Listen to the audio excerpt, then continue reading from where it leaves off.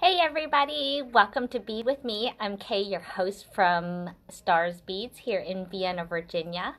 Thanks for joining me. I'm going to wait a few minutes as we are popping on live because I'm infamous for, having to run that time, trying to squeeze in as many minutes as I can in the day, and for whatever reason, the 25th hour never seems to show up.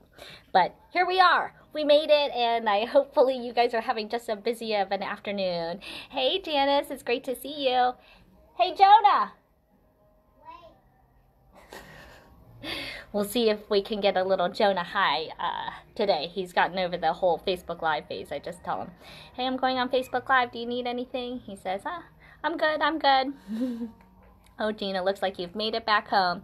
Hey, Paula, you going to be coming by, pick up your little grab bag of buttons? Hey, Lan, good to see you. Hey, I meant to send you a picture of that necklace that you liked the other day, and unfortunately, it got sold. So, hopefully we can work on something else, but it had some beautiful amethyst and crystal was what it was made up of. So we'll have to do a little, screenshot of me and see if we can zoom in on that baby. Hey, Nicole, how's it going? All right, so happy Monday. Thanks for joining me. We have just a few things. I thought I'd make a couple announcements because Friday night was awesome for those of you that joined us. It was so much fun. We had another complete sellout of buttons. I think that we had a little bit of a meltdown with Legos here up front. We'll see if that explodes here in just a minute, you guys. Okay, but we had sorry, Lynn. That's no problem, Paula. You can come in, stop by tomorrow. Okay, so I wanted to say congratulations real quick to all those winners. We were giving away so many things. So we gave away earrings. We gave away some beautiful pendants. We gave away buttons. There was a lot of giveaways. So congratulations to Barb and Rebecca and Kimberly, let's see, and Betty. And we had to kind of hop off because one, it was a late night, and two, had to do the whole motherly thing, and so I had to get over to my son. So I wanted to kind of introduce what we were going to be doing here this week. So one of the things for Friday Night Live, I just want to introduce to you guys is I am swimming in beautiful, beautiful bangles. So I don't know if you had noticed what I was wearing today here, but I have these beautiful bangles on. You can see I have, of course, my favorite color on are these teal ones. These are handmade in Nepal, okay, done with Japanese seed beads. So these ones may be a little bit different than maybe sometimes what you see online, but here, let me just show you. I'm going to show you I've got lots and lots of beaded bangles, you guys. So I'm swimming in beaded bangles. So this is going to be what is going to be shown for Friday Night Live. Okay, so I wanted to tell you guys a little bit about them. They are, let's see, pull some up on the screen here because I always like blue, and I guess I must be thinking blue. I'm wearing blue, and the project I picked out today is blue. But you can see up close here. Okay, the quality on these ones, these are kind of roll-ons. Okay, so there's no clasp on there. Okay, you can do different color sets. Now, these ones are a little bit extra special, to me. These are done in Nepal, all handmade. It's done with a women's co-op group. So you are supporting, a group of women overseas. These are going to be, all supporting them. Money goes direct to them. So just know that everything that you're putting forth is really supporting a good cause. I myself, for the Friday Night Live, I'll be doing some specials as well as, kind of giving some of the proceeds that, forward as well. So we want to pay it forward. The beads that they use are seed beads. Now these ones, a lot of the beads that they find over in Bali and in Asia, they aren't cut really well. So these ones are specific in that the Japanese seed beads are sent over. So the color sets are made so that they look nice. So I don't know if you've seen you know, maybe ones from, you know, your travels, or, you know, maybe ones that you might see online. Like they always have maybe some funky color sets. Maybe they don't go quite together, or some of the beads are kind of offset. Well, that's the reason why these ones are kind of a little bit nicer. They're a little bit more even. They're oftentimes using size 15 seed beads. And so that kind of led me into talking about maybe going into seed bead week. So I'm not a seed bead stitcher, but I wanted to kind of introduce seed beads in general. The things that you can do with them, and using seed beads and not having to stitch with them. So I'm going to show a couple projects here today, maybe do a quick one, because it may end up being a little bit more of a show and tell, so you can kind of see some of the projects that we have already done in the past couple weeks. You can check those in, I don't know, episode 7, episode 13. I think we've got like, you know, several dozen episodes now, so you can look back, and I'll try to shoot up the episode number so you can see which ones we've used seed beads in. But I'm going to show them here today and kind of talk about just what they are. So maybe you've heard seed beads, you say, oh, you know, we're using them as little spacers, but we really don't know what seed beads are. So here I have shown, okay, things that you might have seen. Okay, so we've seen loom work. Okay, so those are little seed beads all being stitched back and forth through here. Okay, you might have seen embellishment, so taking a cabochon, that's something that doesn't have a hole, and then there's see some beautiful embellishment work. Okay, there's tons of tutorials online that you can find, and awesome projects and great seed beaders. Okay, but you guys, I like beginners, I like quick and easy, and so I like getting you started, I like getting you guys motivated. And so seed beads, okay, I've got a 5-year-old, okay, I only have so much time, and I'm taking care of all of you guys too. So seed beads, I love them, but not for embellishment. Okay, oh, that's right, Gina, yes, Kumihimo too. Okay, and that makes it pretty fast too. All right, that's right, I'm going to be bringing some of my stars friends on here, and maybe we'll show you some other fun techniques and play along. Okay, so I like to use seed beads in more like a spacer, or, you know, let's see, let's take a look right here. So I have some designs here, and these are all using seed beads. Okay, you can see they're interspersed with pearls, you can see they're interspersed with crystals here. Okay, lots of different colors that you can do. They look really nice, right? So we know how to do multi-strands, right? So I'm also wearing a design right now. So for people who are doing pearls, right? We oftentimes want to hand knot, but maybe you're not a knotter, right? So you can use a seed bead in the place of it, like a faux knot. I don't know if I could get my necklace off. Okay, so I'm going to show you my 2 necklaces that I have on, so you can kind of see a little bit of the difference. Okay, either style is fine. Okay, so here I have my stones, and there's no beads in between. Looks gorgeous, okay, and quick. Okay, here I have those same stones, but here I've put a little bead in between. Okay, this helps lengthen my necklace, so maybe you don't have that many stones, okay, and you still want to make a necklace, you can put a little bead in between. Okay, in this case I used a slight little sterling bead. Okay, so you can kind of see the difference here. Stone with no seed bead, and then with a seed bead. Okay, let's see. I've also used where, okay, here, so here's our pearl necklace here. And this is using a spacer bead. In this case, it's about a 4mm in metal versus a seed bead.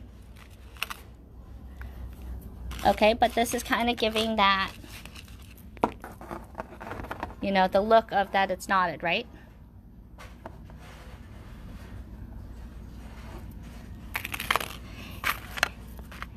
And then just here's one done with a beautiful stars clasps. line. We were just going over that, so we showed this the other week. But see that beautiful ametrine, okay? And so I'm not a knotter necessarily. I know how to knot, okay? But I'm into, like I said, you know, trying to make it up quick and easy. So here I've used little seed beads. These happen to be size 11s, okay? All spread out through there to give it space, to give it air so my beads are not touching and rubbing. Okay, as well as giving it a little bit of length too. And it gives a little bit of added pop too. A little bit more gold, right? Alright, so now we can see what seed beads do. Now I'm just gonna introduce different sizes so you guys can see. So I brought a couple tubes. We are, let's see, I guess we're upside down here. Okay, we are Toho carriers. Okay, so that is spelled T-O-H-O. Here's Tohos. Okay, the Japanese are the best at making seed beads. There are two brands that you will see most often. Is going to be Toho and Miyuki. They are both Japanese brands, both very, very good high quality brands. Miyuki is best known for their delicas, okay, and we're going to discuss those in a moment, okay. We are Toho carriers for the most part, but we do also carry some, you know, different shapes that they also carry, so like duos, minis, magatamas, but we're gonna kind of go over just the tried and true, okay? So things that you can use and intersperse through your jewelry, things that are not necessarily things you have to stitch and embellish with, and we're gonna use them in a different way. Okay, so I wanted to kind of show you different sizing. So oftentimes you'll hear about a size 11. Okay, so that was used in this necklace here, was a size 11. Okay, an 11 seed bead is about 2.2 millimeter. So when we're looking at stones, you might hear 2 millimeter faceted. You could also use these as well. So these nice little garnets, and we'll show a little tray of 2 mils. Okay, so this will be a little bit of fun shopping as well as things you can use for spacers. Okay, so this is a size 11. Okay, then the next size is a size 8. Okay, a size 8, you're looking at about a 3 millimeter in size.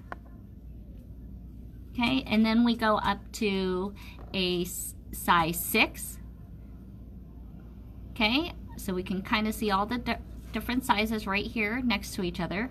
Okay, a size 6 is about a 4 millimeter bead. Okay, now these are considered rounded, and then a really nice size, but it is very tiny, is a size 15. Okay, size 15s are itty bitty. I think they run about a 1.5 millimeter, but they look so good.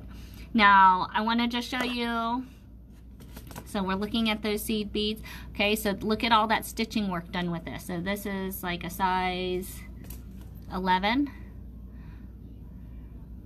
Okay, but you can see a size 15 looks even better. So these are tinier than a lot of what I see on the general market, making them a lot nicer, and they look so good and they stack so nice. Now I want to show you a couple of the designs that I have on my wrist right now. Okay, okay, so these are kind of the 4 sizes, standard sizes. Okay, and then I'm showing Miyuki because I want you to know what a delica is, and you'll see on this tube here how it is tubular and it is cut off pretty straight. That means it's kind of almost squared. So when these are stitched, they stitch flat versus rounded. So in this case, these are rounded. So if you'll see on the side, they're going round, round, round bumps, versus this will sit flat. Okay. Now, so a pattern will ask for delicas, so when it is asking for that, or if you're wondering why your pattern isn't sitting flat, oftentimes that could be an issue. that was one of the things I had done with my husband. And when I was trying to teach him how to, you know, do stringing and some of those basics and stuff, and he couldn't get this bracelet to sit right, and he had strung it like 3 times, and then he finally just threw it down at me and said, I've done this 3 times. I know I've done it right, but I don't understand why it's not laying flat. And the reasoning was because every seed bead isn't 100% exact when you use it rounded versus the delicas are. And that was the difference. It said a tubular bead, and he didn't know what the difference was. So, so those are the basics. Okay. Now I want to show you some of the designs where we were using these. Oh my gosh, 20 and 21s are even tinier. Oh my gosh, you guys are crazy if you want to use anything tinier, but you crack me up. All right, so you guys saw here that I've used just one in between, kind of like a faux knot in between like pearls, right? You could totally do that. Did that here, just a singular seed bead. Okay. Now, I want you to go back, I think in, I don't know, maybe about 2 weeks ago, we did this bracelet here. And this was also showing, look, we used size 6s in this. Okay, and look how nicely it mixed in. We also used O's, which is, I guess, in the seed bead family. Okay, but using all different colors of seed beads in here. And they come in metal colors as well. Okay, this is a stringing method. Okay. So I'm showing different techniques or different designs that you can use using seed beads without the stitching. Okay. Now, and then if you look back at the very first Bead With Me episode is the crisscross bracelet. So here's a sample of it. We use size 6 seed beads. So if you like this design, I'm also wearing that one here with copper rings. Okay, very popular. I have kits. You can look online into our photo library or just message me and I'm happy to get you a kit. Okay, so this is using size 6 seed beads, using 5mm jump rings and some 1mm leather, you guys. Okay, so another way to use your seed beads without stitching. I love it. Okay, now another design we had done, okay, is, remember that leftover lariat? Okay, the lariat style where we had done this one. I just want to show you, okay, using tiny beads. Now we could have used, you know, all sizes of the seed beads, and in this, throughout this whole piece we do. But you can see those size 11s there.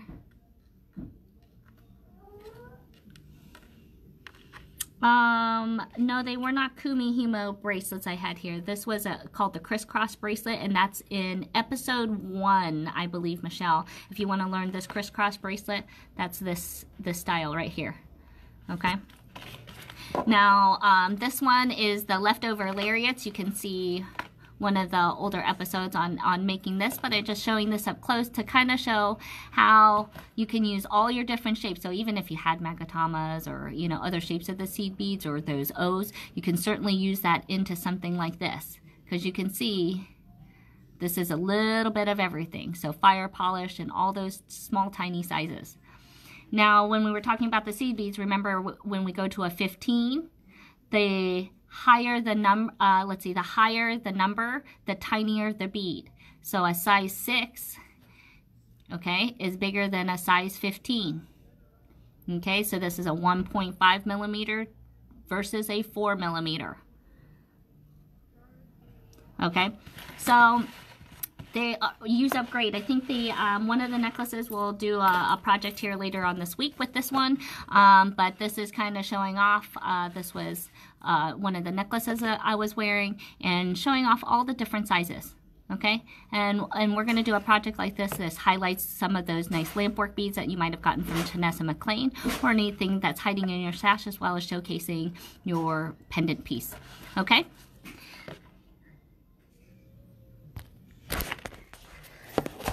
All right, guys. I figured today was kind of more of a discussion and talk it through and get you motivated for the week and get you excited to play with probably all the tons of beads that you have at home, right? Right. Okay, so otherwise, you can keep it simple. You know, a lot of layering is in. So you can see I was wearing, let's see, I was wearing tanzanites today. And those were plain. These ones my mom strung for me, actually. And hi there, I'll be with you in just a second.